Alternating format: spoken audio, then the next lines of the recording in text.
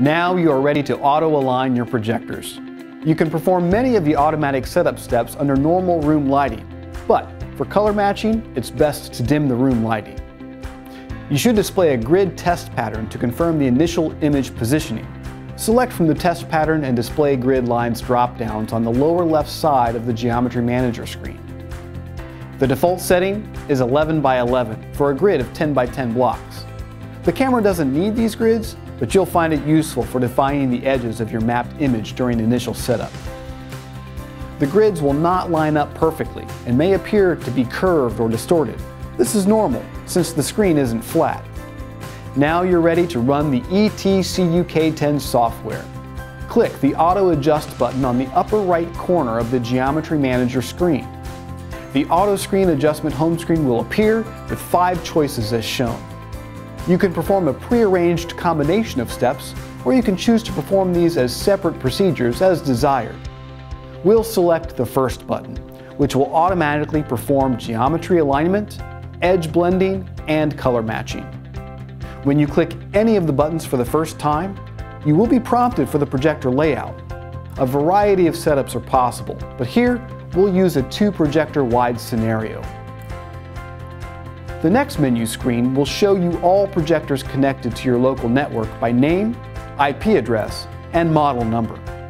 All projectors to be adjusted should be automatically selected.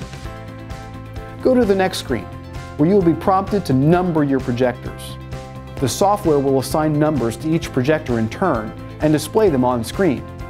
As this happens, click on the corresponding position on the graphical user interface. On the next screen, you'll search for connected cameras. Hit the Search Camera button and your camera will show up in the list by ID and model. Make sure the box next to the camera is checked. Click to the next page, where you'll be prompted for black level settings. If you want the most accurate final results, have the camera make this adjustment. However, this requires a very dark viewing environment. If this is unavailable or impractical, click on Set Temporary Values, which uses values that work well in most cases. The next page is for camera setup. Click on the Auto Setup button. The software will configure your camera and take a test shot, which will appear in the black window. This process takes less than 30 seconds. The test shot will show you if the camera is seeing all of the screen area. If it isn't, adjust the lens or move the camera back and take another test shot until you have the desired coverage. The next menu tells you that the automatic adjustment you chose will now start, using a default picture gamma of 2.2. Go to the next menu. Here you will see 4 cross cursors along with a Screen Type Selection tab. Select the horizontal curve screen from this drop-down and you'll see additional center cursors appear. You can add more cursors here as needed. The more cursors you use, the more accurately your image will be mapped. Positioning these cursors will affect the linearity of the final blend more than anything else. Get them right. The easiest method is to measure equal sections across the width of the screen and divide into those sections. If you measure out 4 equal sections, quarters, use 5 cursors and place the beginning and end ones at the physical boundaries of the screen, and 3 remaining at the 1/4, 1/2, and 3/4 positions along the top and bottom edge. Tape marks and a laser level are extremely helpful in setting the top, bottom, and sides of the projection surface, especially if it isn't within a frame. Use the mouse or the up, down, and left, right arrows to move the cursors to the corners, center, and top and bottom edges of the area to be mapped. You will see these cursors projected onto your mapped surface at the same time. When finished, don't be surprised if the position of the cursors on your computer screen doesn't match what you see on the mapped surface. After all, the on-screen menu is only 2D, but your mapped surface is 3D. Click the Edge Blending with Auto checkbox. Now we're ready to go. Click to the next window and start the auto adjustment. This will take a few minutes. The software will alternately display different test patterns, black, white, and color mosaics. You will also hear the camera's shutter as it takes several screenshots.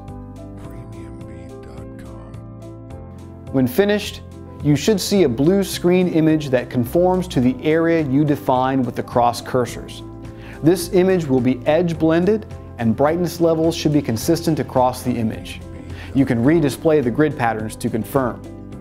At this point, the software will display a window confirming a successful blend and provide you with the pixel overlap amount. This is an important number and will most likely be asked for by whoever is managing the content. It will also ask you to choose which memory slots in the projectors to use to store the corrected geometry data. There are 3 to choose from, and you can choose whichever you like. At this point, the software will begin the color matching process. Very little interaction will be necessary on your part, except to acknowledge certain conditions the software creates to maximize its effectiveness. After this process is complete, you will have the opportunity to do a before-after comparison with whatever content you choose. Horizontal color bars chosen from the test pattern menu work well here. After the 3 procedures are complete, if you aren't completely satisfied with the results, most often due to either not enough or improper positioning of the cursor points, simply press Auto Adjust again, and this time choose Readjust. This will remember all the initial settings and pause for 30 seconds at the cursor screen, giving you time to select Cancel. Select Cancel and you will see the previous cursor settings, which you can adjust as necessary by adding or removing cursors or repositioning them.